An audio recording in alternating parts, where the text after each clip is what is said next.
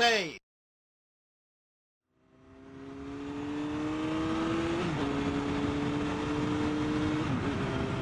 What's up, everybody? It's your boy Jayfiver back up on this bike, heading to work today. Maybe I'll do a little vlog, maybe I won't. I'm trying to quit caffeine, which is kind of difficult because I've been pretty addicted to caffeine for a long time. I love coffee. I'll drink like 2-3 cups of coffee. I'll be good, man. But I don't think it's good for me. Like, I don't think I'm benefiting from it. My mind races all the time.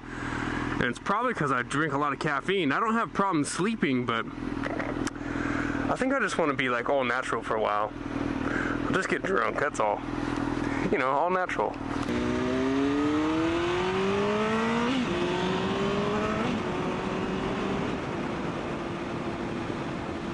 Yeah, I guess I had a little bit of a topic today. A topic about bike damage. Oh shit. A topic about bike damage.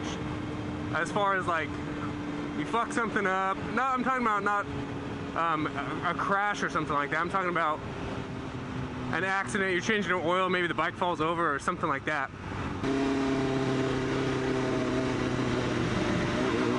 Well, that was close as fuck.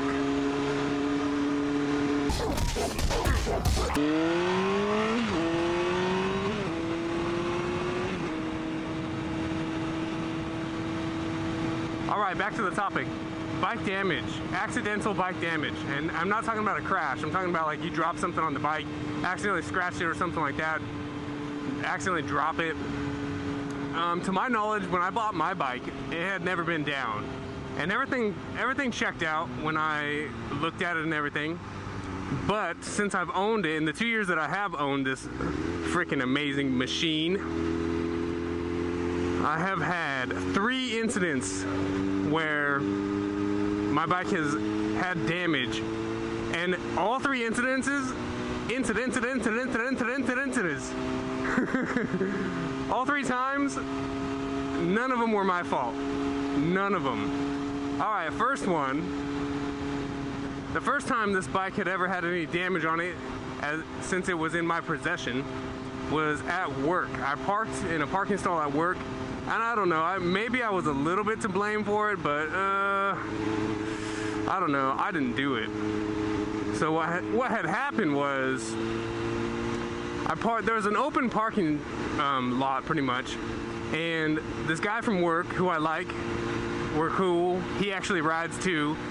But he had his truck, and I parked next to his truck, and there was all kinds of open parking stalls, but since I liked the guy, I was like, I'm gonna park next to him. And apparently he was like texting as he was walking to his truck, and he didn't see my bike parked, and like he was here and I was here, and he left and went like this, he went to the right there, and just like totally hit my freaking bike and knocked it over.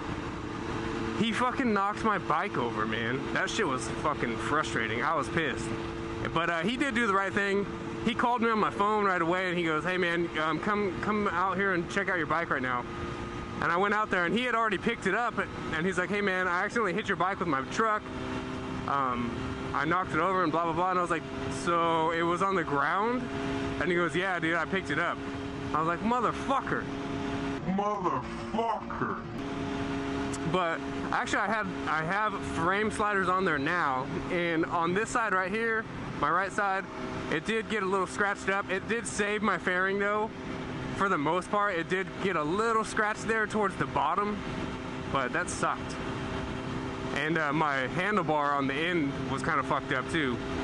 But anyways, he ended up giving me some money for it, and I didn't even buy the new parts because it was just the frame slider and the bar end. And I was like, ah, fuck it, it wasn't really that big of a deal. The second time that I had damage done to my bike also wasn't my fault. And if you want to hear about that story, click right here and watch that video, because I already did a video on it. And then the third time my bike had a little bit of damage, there was some guy doing some work in my house, and he freaking put his tools like right by my bike, like as if I don't really ride my bike very much because it was in the garage. And dude, he freaking shipped a fucking red, like a little piece of paint off the freaking fender right there. That shit annoys the fuck out of me, man. Like, dude, you had the whole garage. You had the entire garage. There was not another car parked in the garage, and it's a 2-car garage anyways.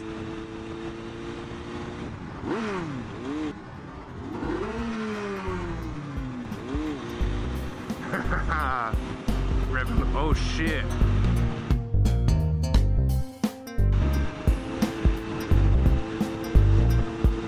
Anyways, I'm almost at work, so I'm gonna have to wrap up this vlog.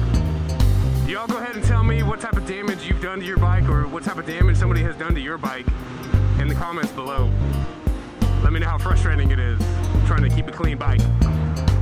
Alright guys, take care.